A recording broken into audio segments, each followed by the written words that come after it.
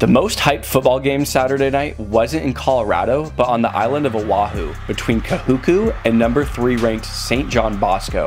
Kahuku took an early 22-3 lead after an Aiden Manutai pick 6, but St. John Bosco wouldn't go away as they came all the way back to go up 23-22, but it wasn't over there.